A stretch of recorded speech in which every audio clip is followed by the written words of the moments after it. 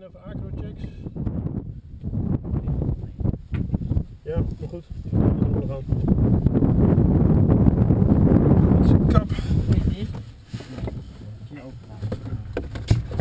Dicht. En gelokt. Klein zwart.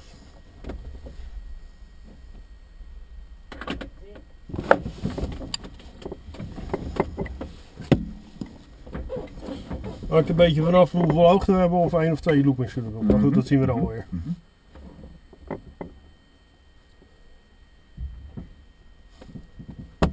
Een hoge bocht of stolten ernaast mag ook.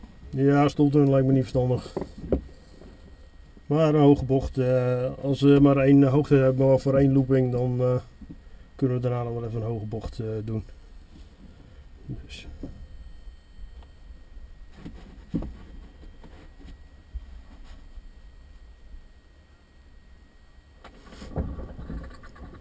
Jo.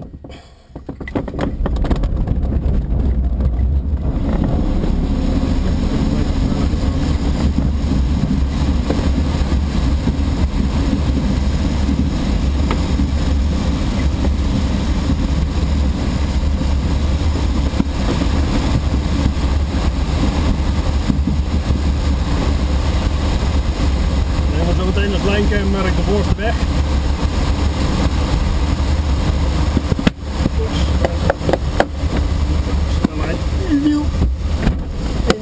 Gelokt.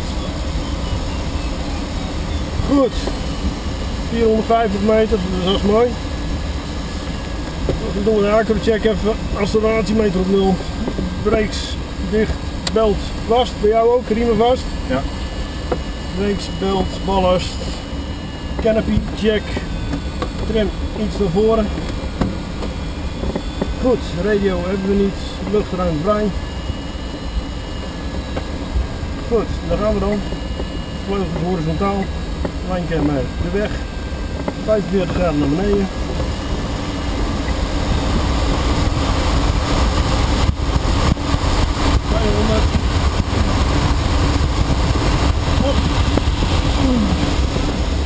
En open.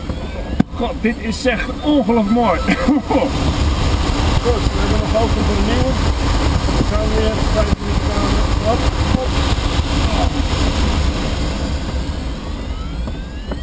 En over.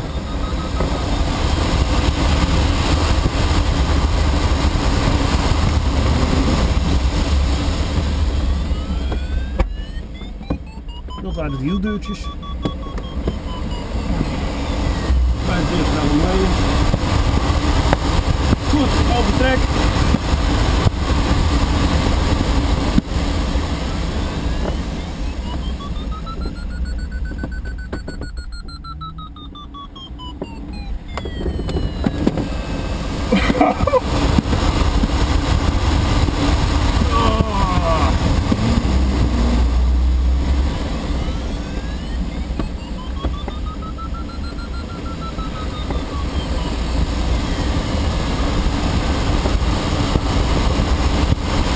We zitten op 200 meter ongeveer.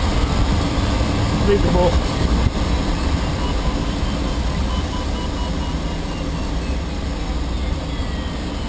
Nou, we zitten nog op ruim 200 meter. Dus. Goed, circuit, wiel uit en gelokt. Snelheid 100, 110. We hebben vrij wat zijn in. We gaan overvliegen. Hoogte zat. Nou, hoe was dat? Ja, magistraal. Toch wel, hè? Ja. Goed, dan maken we zo meteen nog even een slip. Sliplanding is het bovenste stuk, dus we hebben ook gezet. Dus maak een lekker lange final van.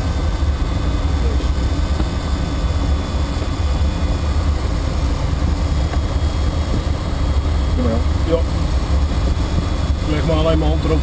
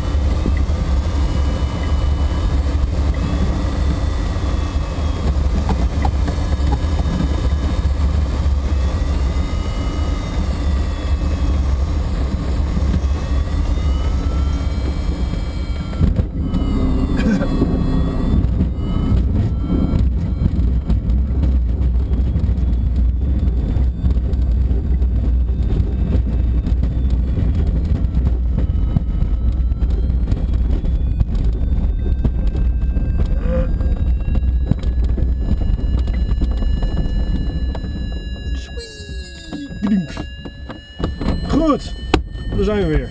Frisse loop. Ja.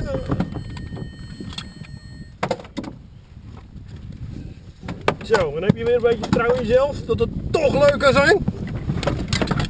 Ja, ik ben op jou. Ja, zo. Nou, dat is wel lang geleden dat ik zoiets